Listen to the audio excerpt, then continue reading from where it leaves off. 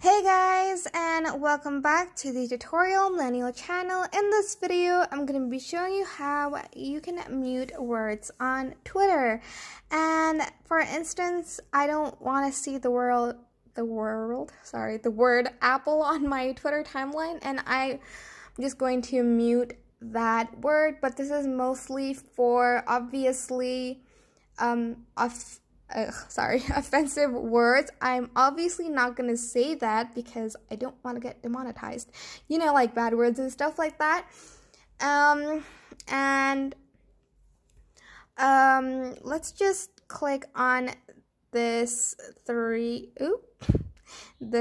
line on the top left corner, and I want to go to settings and privacy and the privacy and safety tab. If I just go down, there's a lot of options under safety, and I am going to go to the muted words, and to add the words that I don't want to see on my timeline, I can just click on this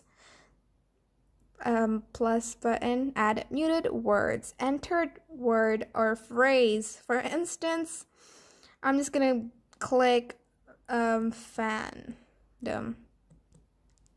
Oops, fandom, what the heck? And I can choose mute from timeline, notifications, duration to, for how long, 7 days, forever. I'm just going to press the 7-day one, and I am going to save it.